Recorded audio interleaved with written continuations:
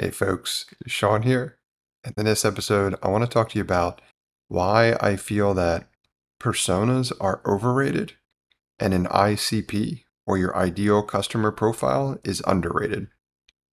Now, one of the reasons why I feel that way is because so much talk and content is produced around a persona, which typically reflects like demographic information, hobbies and interests, and things like that for someone who might be interested in your software.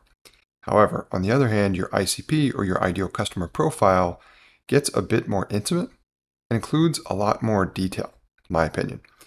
So the reason that why I feel like one is less effective than the other, in that why I feel like a persona, which gets most of the attention, is not as effective as an ICP, is because it doesn't really get at the root of the use case. That's really the biggest difference here.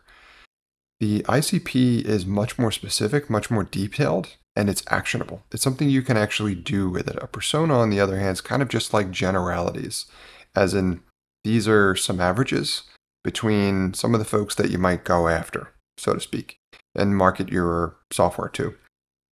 That's helpful, but it's not the most helpful. The most helpful element to me is what I need to know to figure out what problem I need to focus on solving, how I need to solve it, and how I'm going to measure whether or not I actually did, right? Did I identify a problem we're solving?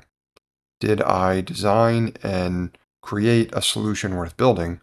And did that solution that I created in my software provide value to the target market customer? This is why I prefer the ideal customer profile, because it really gets at the intricacies of what it is they need, what it is they're trying to do, and it's all around the context of helping them solve their problems.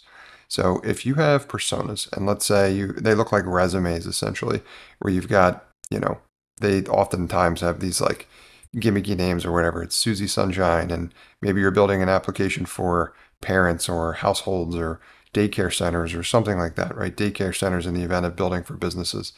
And Susie Sunshine is of a certain age and has a certain amount of kids and all this kind of stuff. Like, that's great.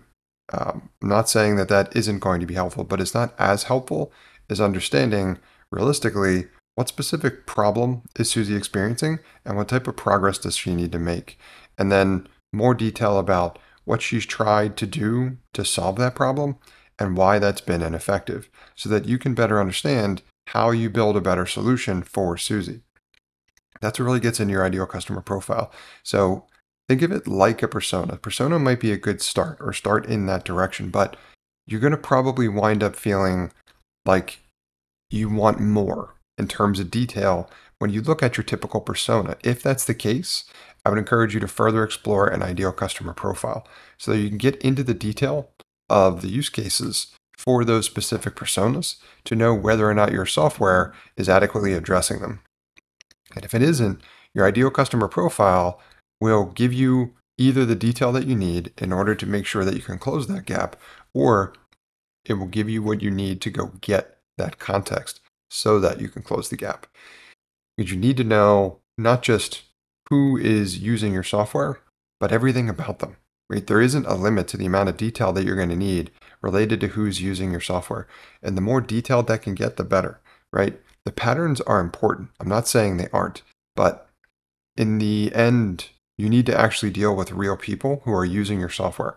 And a persona doesn't really reflect that. A persona is kind of like an average of who has used your software. The other problem with personas is it doesn't necessarily indicate whether or not you're considering criteria that you shouldn't be. So for example, in that example I just talked about a moment ago, where I was talking about parents and daycare centers, if you have a persona for each, but you're building software for businesses, it's really the daycare center that matters most, rather than the parent. Parent's more of a consumer, daycare center is the business. So if your personas are taking into account the range between the two of those, you're going to wind up with something even more generic. And again, that's going to give you less detail. The key here is to get more detailed, right? Understand all the details around that use case for a specific target market. And the target market in this case, especially for building for businesses, is more likely to be daycare centers. And while daycare centers and mothers may have some stuff in common, more than likely it's not going to be enough in order for you to figure out how to build effective software to successfully solve in a comprehensive fashion their problem worth solving.